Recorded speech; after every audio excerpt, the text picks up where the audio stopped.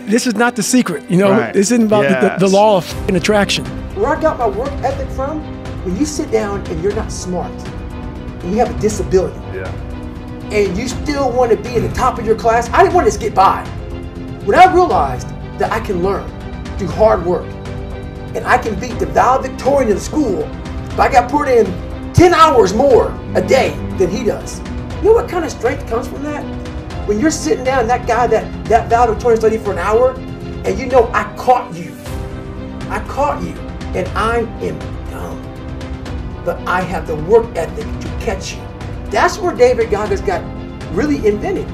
Was at a kitchen table with 20 spiral notebooks that were empty, and then 3 months later, they were full. Having a discipline every day to say, for me to learn this one math problem, it's gonna take me 10 hours. And you realize through hard work, you can outwork anybody, no matter how badass they are. But that's the part people don't want to dive into. One of the guys I was in training with came down to visit me. He was amazed at how I kept the same routine I had 20 years ago. Waking up early, going to the gym, getting after it, going back in the afternoon. So he started asking me, how the hell do you fucking do this shit every fucking day? I said, I don't fucking negotiate with myself. Most of us come out here, we explain away why we can't do shit, and we stick in this negotiation process in our mind. You can't negotiate these things. They're definites. Stay hard. You don't gain confidence by going to the spot that makes you feel good. It's gonna be a false reality. What gave me confidence was spending years at a kitchen table trying to learn how to read and write on my own. Realizing I can't learn the way you learn. I can't, but I can learn. What gives you confidence, not being afraid, is overcoming the fear. I used to stutter severely bad. So right now, I don't know how many people are gonna watch this. You know what gives me confidence? Is knowing I no longer care if I sit here and start stuttering to you. That's what gives me confidence, is facing these things, overcoming them. And maybe not overcoming them every day, but facing them. And facing them and facing them. Pretty soon like this, you know what, man, this is where it's at. It's not in that comfort zone. It's in the discomfort zone is where my confidence is getting built. That's where it's getting built. But people want an easier answer. There has to be an easier way. There's not. I'm sorry. I searched for it my entire life. And getting up early, I don't want to do that. So I made this long list of things I don't want to do. And through that, I found myself. I'm like, you guys aren't doing this shit in high school. You guys aren't getting up at 5 o'clock in the morning, running over here in this golf course. So I started seeing myself very differently than the average human being. I was like, hang on a second. I have something they don't have. And that's when I started to develop these things through working out. It was this great, never-ending work ethic. And through work ethic, I developed self-esteem. When you push real hard, you have this door in your mind. A lot of us don't want to open that door. Once you open that door, you're in a tunnel. It's a dark-ass tunnel, and you can't see shit. But there's one thing about being in dark places. If you have the courage to stay in there long enough, your eyes will start to adjust to the darkness. Your body and mind will always adjust to more suffering, to more pain. If you want to push harder, know this.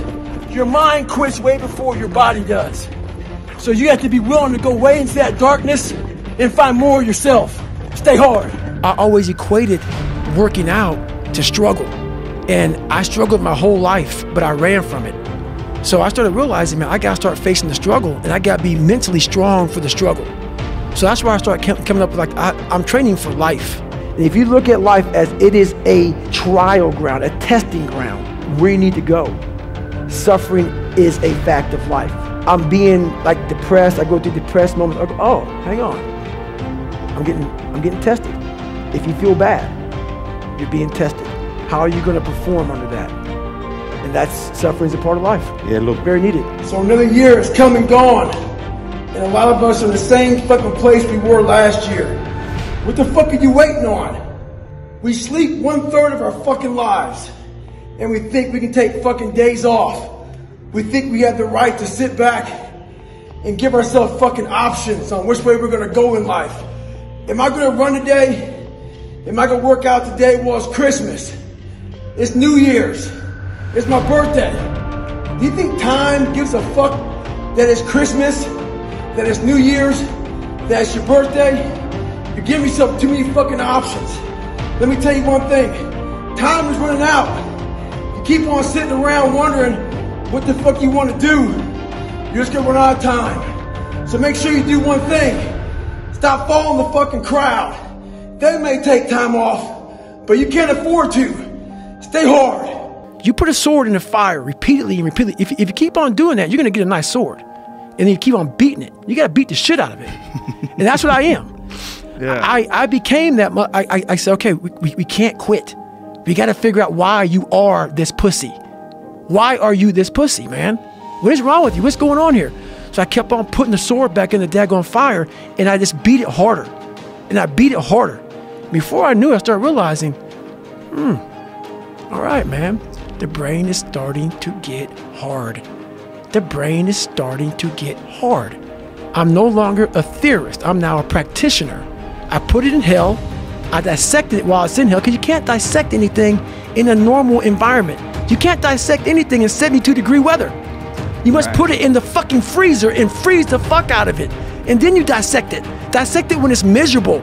Dissect the brain when all it's thinking about is, I need to get out of here, man. I want to get out of the fucking freezer. Open the door. And he said, nah, 5 more seconds, man. 5 more seconds in the freezer. And that's when you start to pick that brain apart. And that's what all this stuff did to me. I kept on putting myself back into the freezer or the fire and beating the shit out of myself, mentally and physically. Before I knew it, this is what happened. This is all about the quitting mind. So what's the quitting mind? Let's say it's day 1 of a job interview. We all know what that fucking shit feels like. You have your clothes laid out. You got your fucking food ready to go in the morning. You've been preparing for weeks and weeks and weeks.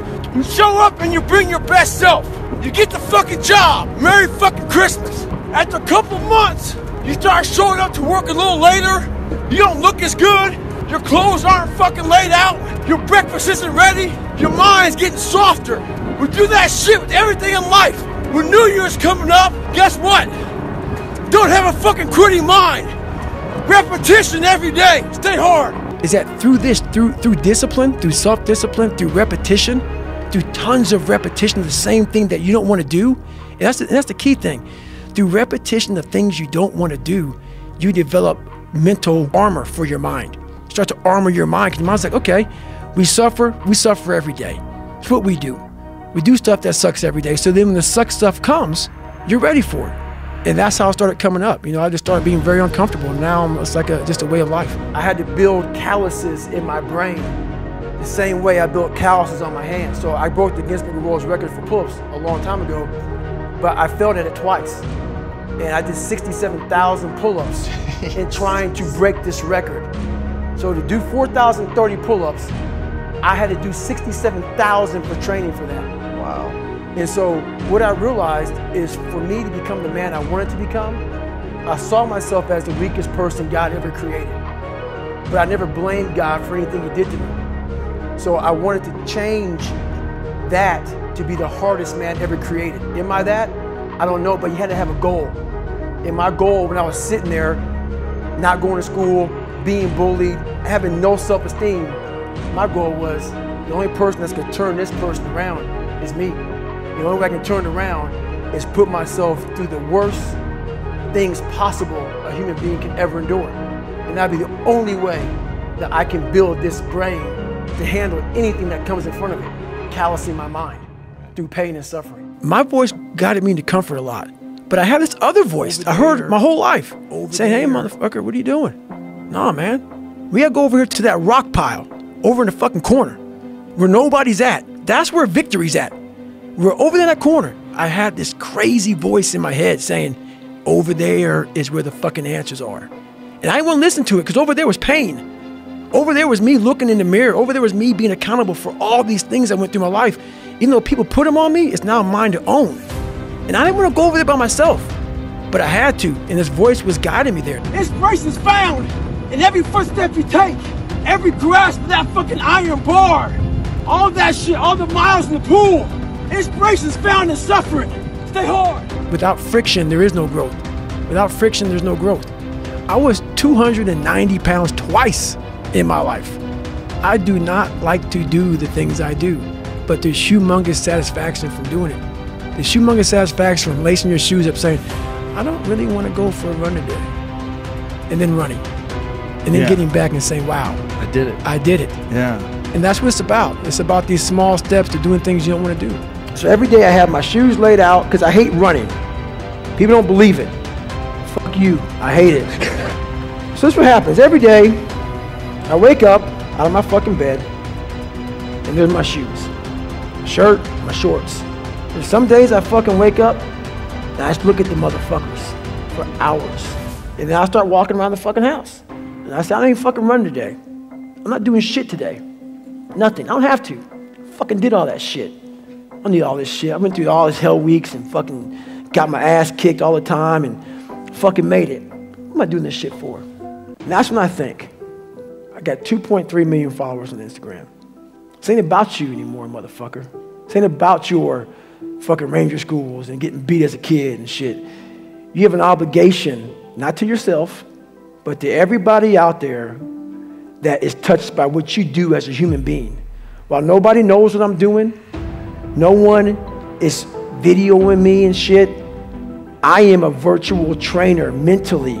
Because there's a lot of people out there saying, man, David Goggins is fucking getting after it today. And if I wake up one morning and don't fucking do that, I go back to that David Goggins who lied about being who he wanted to be. So my thing that keeps me going every day is my mission in life. While I did not choose it, I'm an introvert and I fucking hate what we're doing even right now, is to always stay the fucking course. You man the fuck up every fucking day of your life because you know exactly what it is to not man up. I've done that too many times in my life. So that's what keeps me going, because I know that's the only place where growth happens. When you quit, your mind does this. Once you say, I'm not going to quit, when you quit, your mind says, we're done. So it doesn't expand. There's no expansion when you quit. When you say, fuck you, this sucks, I'm drowning, I'm miserable, I'm suffering, I'm broken, but I'm not going anywhere. What happens to your mind is it does this. It says, fuck, he's not leaving. So we gotta expand. We gotta grow. We gotta figure this fucking thing out. So then these compartments in your brain start to they have to work. They have to work. And then you start to engage parts of your mind that you never engaged before. But you can't engage it by sitting back in these nice chairs, drinking this nice water, talking to you, talking about what I want to do. That's where the 40% thing comes in. It comes in when you're in suffer mode and you say, I'm not going to quit.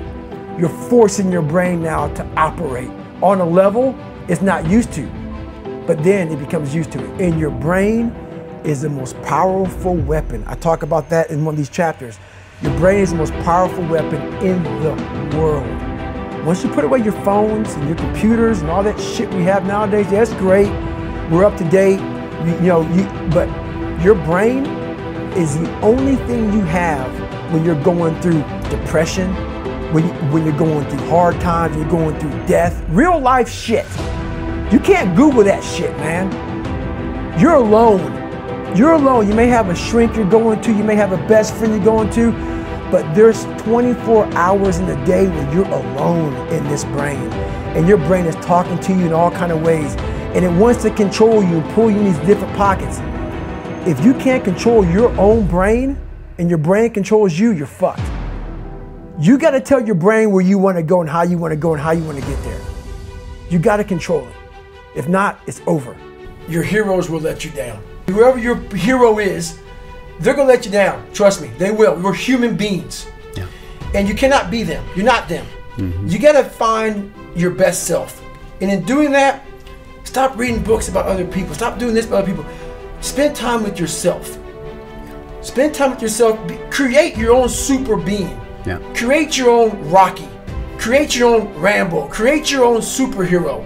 And what that means is, I'm my own role model. Yeah. Because when I'm fucked up, I look in the mirror and say, you're fucked up. And we got to fix this now. Self-discipline is everything, because I know you're capable of more. It's not discipline so much for me. It's all on you. It's all on you. The self part is what's big. We count on people too much to get us through shit. And we look to our right, we look to our left, we're looking for help. And if you can build that self, you can build that total accountability in oneself. And it's not about being selfish. I'm trying to create a better me. I want you to see how fucking far you can go. And that's all it's about, yourself. I started Navy SEAL training with stress fractures. Stress fractures, not shin splints. That's hard to finish. Stress fractures. Starting the hardest training, arguably the hardest training in the world with stress fractures. Every morning I would wake up at 3:30 in the morning, 4 o'clock in the morning, go to my dive cage, go in there before anybody saw me. I'd get duct tape, and I would tape from my forefoot all the way up to the mid of my calf, and I would put 2 black socks on. And so I ran not using the pivot. And I ran my hip flexors. So for the first 45 minutes to an hour, I was in absolute excruciating pain. But what motivated me through that whole process was the fact that this kid came from that. I'm in the hardest training in the world, in the worst shape of my entire life. What if I can graduate amongst these studs? Wow. All these guys around me are studs. They're stallions, they're gladiators in my class. They're all healthy, most of them. They're not broken like this. But if I can graduate, it would change everything for me. If I can start the hardest training in the world, broken, and graduate. So my mind fed off of that. You are now, from the weakest man, you are now the hardest man to ever live. If you can do this, life is one big mind game, and you're playing it with yourself. Is it true? I don't care. It got me through the hardest training, starting out broken. When most people quit, I had just started. Wow. And when you take that mindset and you learn to flip that around, that's what made me powerful. And my body followed. And 3 months later, my stress fractures were healed by running on them. It's calcifying it, just like. I never had them since. I'm 43 years old. Wow. I ran 7,000 miles in 2007. Haven't had a stress fracture since. And you don't give yourself a way out. The only way out for me at that time was death. I'm going to be a Navy SEAL. Or I'm going to die. Or I'm going to die trying. Period. And my body said, Roger that. We're going to get you through this.